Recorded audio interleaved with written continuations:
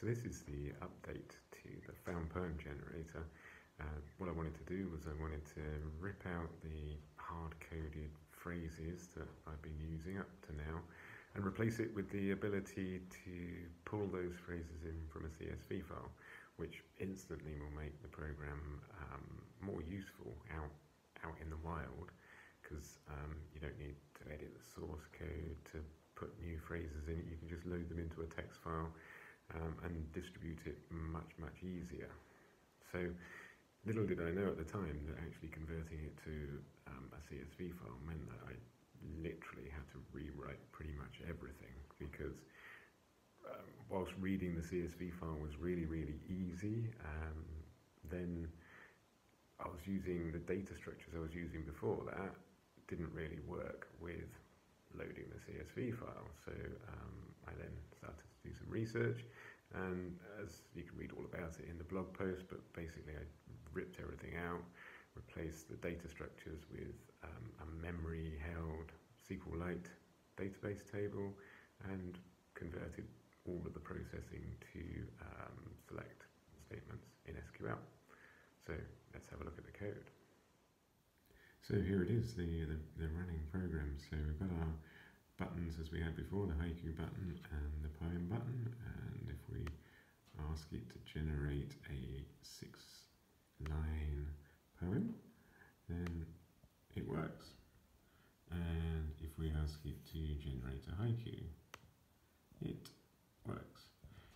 So on the face of it, it looks pretty much exactly the same as it looked before. The only difference, of course, is what I was just talking about, where I've ripped out everything that was under the bonnet and replaced it with a whole different set of data structures and commands.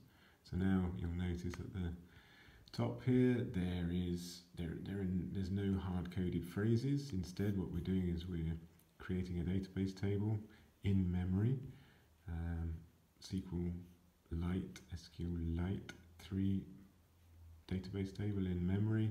We're then reading the data in from a CSV file and inserting it into that table, getting rid of the header row, finding out how many lines we loaded, and then we're all set to do our processing. Down here, the processing functions have changed as well, so out go the registry and the phrase objects, and they've all been replaced with some SQL code to select the phrases from the in-memory table and to update when each of those phrases has been used once already in the current poem. And the same, so we've got a couple of functions, one for outputting a poem by number of lines requested, and another function for outputting by syllable, which is being used in the haiku, which may get used later if I write some other buttons to deal with some other syllabic type poem formats. And there we go.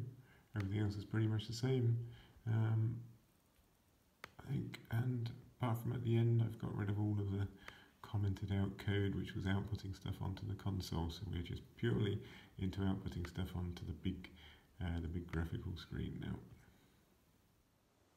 So there we go, updated to read in a CSV file and converted it all to a SQL database table. Keep reading the posts, keep reading the blog, keep watching the videos. See you later.